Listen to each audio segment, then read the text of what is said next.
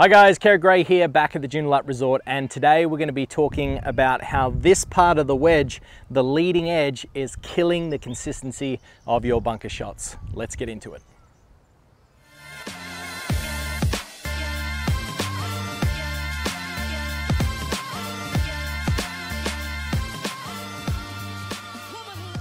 Now, quality bunker play is all about creating consistent contact with that sand. And when you use the leading edge or the front part of this golf club here, this acts like a shovel and it can dig down into the ground and it can get deep really quick on you. So to use the correct part of the wedge, which is the back end, the bounce of the sole of the golf club, this is going to promote more of a slapping noise. And you can see that when the back end of that golf club interacts with the sand, it just tends to glide through that surface rather than dig. This leading edge, well, that kind of acts like a shovel. As soon as that leading edge starts entering the sand, it starts traveling deeper and deeper and deeper. Whereas with the same delivery, meaning that the club would be entering on the same angle, if we are using the back end of this golf club here, essentially that'll just start to bounce and glide through the sand. So principle number one for today's video is all about understanding how the back end of this wedge right here, this is the part of the golf club that we need to use effectively to get out of those bunkers each and every time. So how do we go about and encouraging ourselves to use this when we're playing these shots? Well, there's a few setup keys we can use and also an in-swing thought as well. So let's start with the setup. In the address position, what we would be looking for would be a wide stance and the ball position on the inside of the lead foot. Now that ball position being forward, well, that's quite important.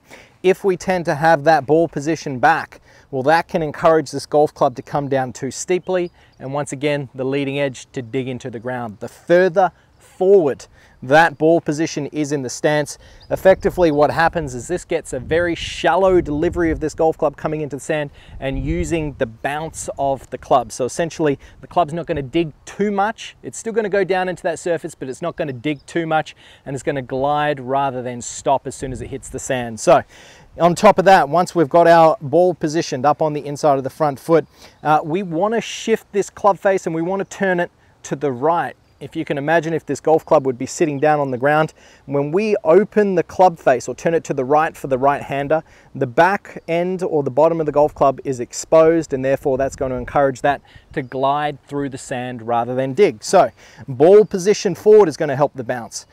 Opening the club face, turning it to the right for the right-hander is going to open the bounce.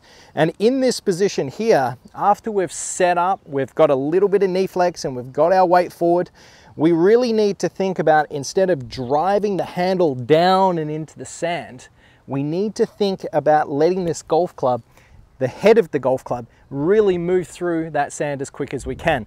As soon as we start to drive down with the handle, well, that can encourage, once again, the leading edge to kick in, and that's going to stop that golf club from bouncing through the sand. So what we need to ensure is that as this golf club is coming through the impact zone, we're really feeling like the club head itself is overtaking the handle through impact.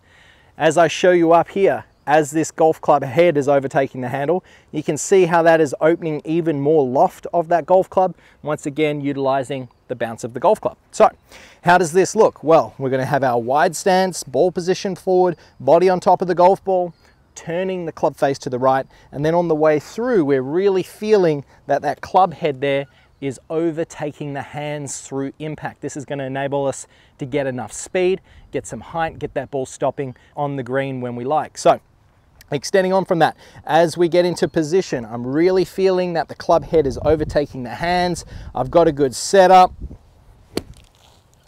That ball's going to pop out nice and soft. Now, if we have a look at this interaction with the sand here, you can see it just skimmed through that sand. It certainly didn't dig whatsoever, and that's exactly the contact that we're looking for.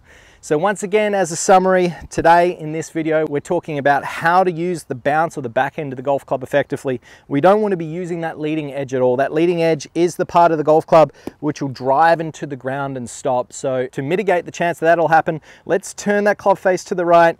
Let's make sure we've got our ball position forward, body on top of the golf ball, and then from there, really feel like that club head is overtaking the handle through impact. So I hope you've enjoyed today's video. My name is Kerrod. Please like and subscribe. And until next time, thanks for watching.